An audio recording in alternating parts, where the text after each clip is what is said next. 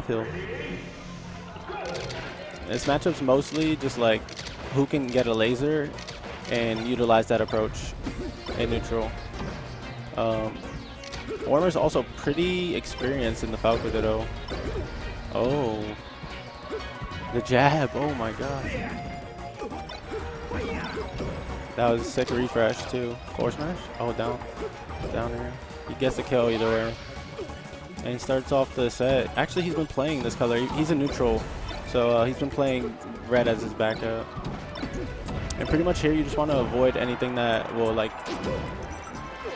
combo into.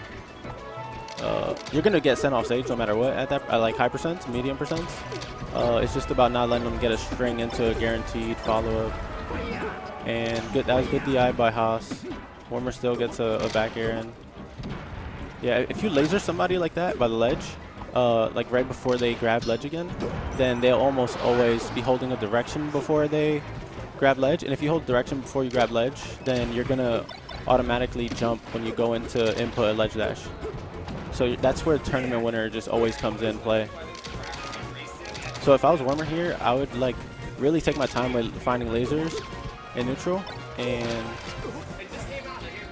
just try to like just take my time finding openings so that way I can actually build more percent. Like 50% in the Falco Ditto is really good. Actually very surprised Haas knew that he wasn't going to grab ledge there. Because Falco beats crouch cancel. His shine and his down air are very good for that. Very good read. Unfortunately doesn't down smash quick enough. And Haas likes to do that double jump, lands with the down air, down smash. And he's also getting a lot of shine out of shields. Good read, but he doesn't convert. It seems like, all right, so forward smash. He could have arms attacked that and then grabbed ledge. Warmer could have also responded. That was bad. I think he should have tried to back air that. He did get the full hop in the drift too. Yeah, so Warmer's not really lasering, I noticed, because he's losing the laser battle so far, but they're both just jumpers. They both just spam jump. Which can be very good in most matchups because it throws people off. Oh, the down air. And, oh, that was kind of risky. I mean, it wasn't like, because he waited for him to up B, but he up B'd like right at the end, like right, like he went for the down air before Haas up B'd. And I mean, up B was his only option, but he could have drifted a little bit away. He could have jumped back. That was good. He DI'd it so he wouldn't get forward smashed. Up tilt and shine on top platform almost always leads to a forward smash.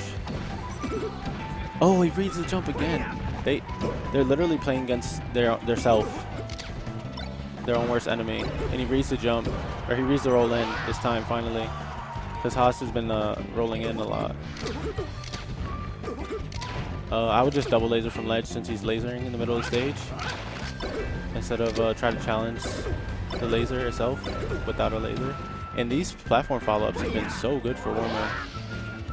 He's just getting, like, it looks like Haas isn't really DIing the down air or the shine. Because you can DI the down air so that the shine doesn't connect. And then if that doesn't work, then you can DI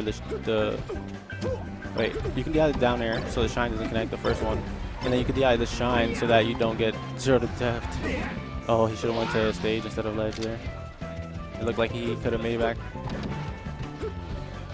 but didn't expect Haas. All right, and they're also not really going for like huge hits. Nice, huge hits. They're just like, it looks like they're just scrapping. Like if I was playing Falco, when I play Falco Dittos, ooh, gets the shine again. Oh shit, that was so fast. He just